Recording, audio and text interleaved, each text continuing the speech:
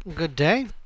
This is Dr. Battle here in Biblical Literature, and today we're going to wrap up our presentation on the wisdom and poetic literature by helping us understand poetic structures. Just as a reminder, I want to remind you that the poetic literature is more aesthetic, meaning that it goes for beauty, and emotive, meaning it goes for emotion. So one thing when you're having to deal with poetic and wisdom literature, especially the poetic literature, you have to understand that the emotions are the focus, and often the beauty is the focus. So while you may go to the hospital, and you're sitting in the hospital and they have those faces, then you say, well, how they ask you how much pain is it on that scale of 1 to 10, and they have all those faces, and you'll select which one you want. Well, that's trying to make an objective standard. But an emotional side, you might describe the pain as the tearing of your heart out of your chest, well, or something along that line, or something along the line of being consumed with desire. You notice it's more emotive in its description. It's not based upon some straightforward standard. It's describing how someone feels. That's why I just want to continue to remind you about poetic literature. In addition to that, poetic literature has aesthetics, things that have to do with the beauty, the way it's arranged. And in biblical literature for poetics, the structure of poetics was first introduced or spelled out by a man named Bishop Robert Loth, and he, in his lectures on Hebrew poetry, identified certain aspects that are found in Hebrew poetry. Now, since his time, it's been a lot more advanced, especially the third category that I'm about to share with you, but for an introductory level, this is fine. And the three levels that he saw, the three types of parallelisms that he saw within the Hebrew Bible. The poetic structure of the Hebrew Bible is based upon parallelisms or correspondences. And there are three basic types as Loth identified them: synonymous parallelism, antithetical parallelism, and synthetic parallelism. If you understand synonymous parallelism, just turn your Bibles to Psalm 24, verses 1 through 2, and let's take a look at the first line there. It says, "The earth is the Lord's and the fullness thereof." And so we can kind of see three parts. Earth is the Lord's and fullness thereof. And so you see these three elements here being expressed. Then all of a sudden it says the world and those who dwell in it. Now if you'll notice, the Lord is missing, but it is the Lord's is missing, but you could put it right in after the word world. And so you could actually read this, and the world is the Lord's and all those who dwell in it. And if you look at it, you see the parallelism is very synonymous. You have the word earth being parallel to the word world, and you see that in red. And you see in the green the fullness thereof, everything that fills the earth, it belongs to God. And then the other phrase has in green there is those who dwell therein. Well, what fills the earth? Well, people dwell the earth, creatures dwell the earth. So you see the fullness of the earth. So you see these two lines are actually mirroring each other in what they're expressing. They're saying essentially the same thing from a slightly different perspective, but affirming the same. In fact, if you go on to verse 2, you see it again. For he has founded it upon the seas. Notice we can assume that it's God has founded it upon the seas. You see that the verb is founded. Where did he find it? Upon the seas. The next line, and established it upon the rivers. Now you see founded and established are parallel to each other and communicate a similar thought. The founding and establishing are similar. Upon the seas, you see the water, and upon the rivers. And so here you have a corresponding thought. And now granted, you could take "for he has" and actually add it to the second line, and it would be there. But you see how the words kind of are synonymous and they're paralleling each other in a mirroring fashion. Typically, this type of fashioning is used to say be comprehensive, like they'll say the heavens and the earth. Well, no, let's get to the next one, sorry. The next one is antithetical, and here we have an antithetical one from Proverbs 1:8, and it says, "Hear, my son, your father's instructions, and forsake not your mother's teachings." Now, what's interesting here, you see the hear in the blue and forsake not. Well, what does it mean to hear somebody in the ancient world? In the ancient world, to hear somebody was not to just hear their words, but to actually follow through on them. To forsake not was mean you don't neglect them. You don't just ignore them. So you get the sense of what hearing is. And so a lot of times in biblical, you can actually get a sense of what a word means by how it's paired and what it's contrasted with. So to hear somebody is not to forsake them. To forsake somebody is not to hear them. You know, it's like if you ever deal with somebody and you tell them something and they didn't hear you. They don't pay any attention to you. They forsake you. So you can see the antithetical thought here. Hearing is forsake not. And then you can continue on seeing the antithetical nature because you have your fathers and your mothers. They're both parents, but they're different sides of the parenting coin. In fact, that kind of is a typical device that's found in the Hebrew Bible. They won't say the whole earth or the whole universe. What they'll say is the heavens and the earth. And that means everything.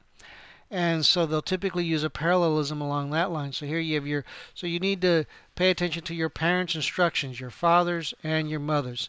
Then you have the word instructions. Now, in the ESV here, for some reason, well, I know why, because they've translated the word in the second line as teachings, because Torah can mean teaching, but it can also mean law, and I think it'd probably be better to go with law here for several reasons, but here, because that would force out the more antithetical instructions being things that don't necessarily have force, but law having. And notice it clicks the law with the mother, which is kind of interesting considering that it was a patriarchal culture that they would have used the word with mother in place of father. But the point is being that we need to listen and not forsake what our parents teach us, especially the good things that have been taught us. So you see here antithetical. You see now the two are actually expressing the same thought, but using opposite concepts. So it's called antithetical. Classic class of parallelism, according to Loth, is synthetic. Now, the synthetic one is a little artificial. Is basically Loth. What he really did was, if it wasn't synonymous and it wasn't antithetical, he threw it in here. And this is the area where scholarship has really fine-tuned some things. And here you see a synthetic parallelism found in Psalm 1, verses 1 through 2. It says, "Blessed is the man," and then it goes, "who walks not in the counsel of the wicked, nor stands in the way of sinners, nor sits in the seat of scoffers." Now, if you have your cultural background, you'll realize that this is an intensification. Now, in our culture, that sounds like it's being de-emphasized. It's getting, not as active. But in reality, what you have is a intensification of each line. First of all, you walk not in the counsel of the wicked. Now, in this case, notice it's counsel, way, and seat. See, the counsel is advice. So it's blessed is the person who doesn't live his life according to the advice of wicked people. Now, it's not saying the person is bad. It's just saying the person is following bad advice. And so the person is blessed because he's not living his life in the way, in the counsel, in the advice given by wicked people. So he's not living his life according to the horoscope, in other words. Now the next one's a little bit more, who stands in the way of sinners. Now here, what you're talking about is the concept of a person who, stands in the way, where they stand in the road, and in the road, that's where they sell their wares. And so they haven't put their livelihood in the way of sinners. In other words, they're not selling, they're not engaging in. So this is actually more intense. It's like if you go to many third world countries, you'll find many street vendors. Well, this is what's going on. They're standing in the street. They're standing in the way of sinners. They're actually participating in that lifestyle of sinners. So they're living in sin here. The next one is to sit in the seat of scoffers. Now, we in our culture typically view seating as a relaxed position. In the ancient world, they viewed seating more as a position of authority. Remember, it talks, if you get in the New Testament, it talks about Jesus being seated at the right hand. It's not meaning that Jesus is resting. It means that he's taken up his position of authority. In fact, in the ancient world, the teacher would sit and the students would stand. And so you would be expected, the teacher would sit from the seat of authority from which he taught. And so here, notice it sits in the seat of scoffers. Now it's gone from a person accepting the counsel of wicked. It's then actually participating in the wicked lifestyle.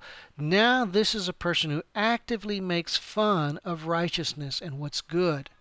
And so now we see a scoffer. Notice how that each level is being intensified. Each line intensifies the previous line here. So be aware of these things. Now, sometimes we have to have a little cultural background to understand it, but yet if you looked at it, you know, counsel versus scoffers would give you a sense of the difference between that there was some intensification there, even if you did not have the cultural background. Let's go on to another one. Here are some other common poetic structures and devices that we can look at. One is an inclusio. An inclusio is where you have the it's kind of like bookends. You have the first line and the last line of something saying the same. So if you were to open up, and we'll be going to Psalm 8 in just a little bit, but if you open up your Bibles to Psalm 8, you would see and read verse 1, you would read, O Lord, our Lord, how majestic is your name in all the earth. Well, if you go to verse 9, the last verse, it says, O Lord, our Lord, how majestic is your name in all the earth. It's kind of like a song that starts with the same refrain and ends with the same refrain. But it's kind of like a bookend. They bracket things off. Another device that is used is the acrostic. Now, you won't be able to see this because you don't have a Hebrew Bible, but if you open up to Psalm 119, and you look through Psalm 119, you'll see it starts off with a aleph, and you'll see this little aleph written there, and then a little later, in about I think it's around 7 or 8 verses, then you'll see the bait, and then you'll see a gimel. What's telling you there is those are, if you want to learn your Hebrew alphabet, the names of the Hebrew alphabet, you just go down Psalm 119, and each stanza has another name for the next letter in the Hebrew alphabet. Well, what it's telling you is that every verse in that stanza in the Hebrew begins with that letter. And so you'll have in several places of the Bible where the letters are done in sequence. Lamentations does this in a very interesting fashion. The book of Lamentations starts out with a very regular acrostic that as the song continues its lament begins to fall apart, and so you get the sense through the acrostic of a person who's starting out, you know, expressing their feelings, but as they get along they become more and more emotional and more discombobulated, and you just see that through the poetry. It's kind of like the same thing we see in Shakespeare, where I am told that you have a regular beat for most of your speakers, but if a certain speaker is slightly insane, the beat becomes irregular. But you have a similar device used in acrostic there with Psalm 119. So now there's one that's very interesting in the scriptures called the chiasmus or chiasm, and it's one that's used extensively throughout the Bible, and one that can be, when you start seeing it, can be quite fruitful in your studies. Now, chiasm is a very interesting device. We'll have to look at Psalm 1:3 here in just a moment, and then we'll look at it on a larger scale in Psalm 8, 1 verse 3. Let's take a look at the first line. It says, but his delight is, and that we call that A. And it goes, is in the law of the Lord. Now notice this, but his delight is in the law of the Lord. And so we have this first line giving us are these two parts, that his delight is in the law of the Lord. When we get to the next one, we come to what's called B prime. And notice it reflects the ending of the first line. And on his law. You see the law of the Lord and his law. Well, we can assume in this case that the his law is the Lord's law. So in the law of the Lord and on his law, what? He comes out, he meditates day and night. How does he express his delight? By meditating upon the word of the law of the Lord day and night. By the way, I mentioned in the previous thing there's a big difference between Eastern meditation and biblical meditation. Now look at this. Look at this context. What does it say? He meditates on his law day and night. That is how we express it. We meditate upon the law. Now, the basic difference between in Eastern meditation, you empty your mind and you let whatever comes in comes in. In biblical meditation, you fill your mind with the scriptures. You contemplate a verse, you memorize that verse, you reflect upon that verse and what it means in its original setting, and then also what it means for you. So we go and we see both what you exegete it, you come to understand what it says, and then you see how it applies to you. And you meditate upon it that way, and you turn it over and look at it from various different angles. And that's what it means to meditate scripturally, is you fill your mind with scripture. Unfortunately, most of us meditate upon the entertainment industry, and we fill our mind with all this entertainment stuff, not realizing what it's teaching us or what it's actually instilling in our lives. Instead, we should meditate upon the Word of God day and night, according to this scripture. Now, let us look at the chiasmus on a larger scale. Now, on Psalm 8, I've already referred to Psalm 8, and it begins with an inclusio, so we can see this. And you see that in Psalm 8, chapter 8, verse 1, it says, O Lord, our Lord, how majestic is your name in all the earth. And it concludes with the same line, O Lord, our Lord, how majestic is your name in all the earth. If we continue, in fact, if we rearrange it, and that's what I'm going to do here, is I'm going to actually rearrange this psalm as we might have written it for ourselves, and so you get the sense. Now, is contrast verses 1b through 2. By the way, when you see that little b at the end of a verse, it implies it's like the second part of the verse. And that bounces off with 6 and 7. In the first part, it's God's rule in heaven. You have set your glory above the heavens. Out of the mouths of babes and infants you have established strength because of your foes, to still the enemy and the avenger. On the other hand, you have humanity's rule on the earth. You know, God's glory is set in the heavens, and then humanity's rule on the earth. You have given him, humanity, dominion over the works of your hands. You have put all things under his feet, all sheep and oxen, and also the beasts of the field, and the birds of heavens, and the fish of the sea, and whatever passes along the paths of the sea. Now notice this here about the man being placed in dominion over nature and being responsible for nature before him, or before the natural order. And now we go on and we conclude, and we have these two. We have the smallness of humanity brought up in verse 3 of Psalm at the beginning. It says, when I look upon your heavens, notice, looking toward the heavens, and at the work of your fingers, the moons and stars, which you have set in place. And then the central question, which is actually part of this section, what is man that you are mindful of him, and the Son of Man that you care for him?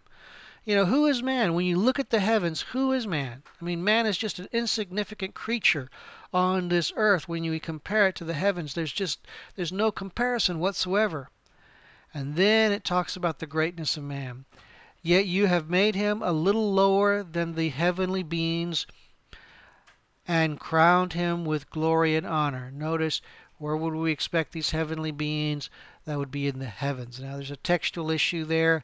But the point is, the contrast is, you know, man is insignificant compared to the heavenly beings, and yet the heavens, and yet God has made humanity a little lower and has crowned him with honor. In fact, we can kind of see how this develops here as we go through here. It says, "O Lord, how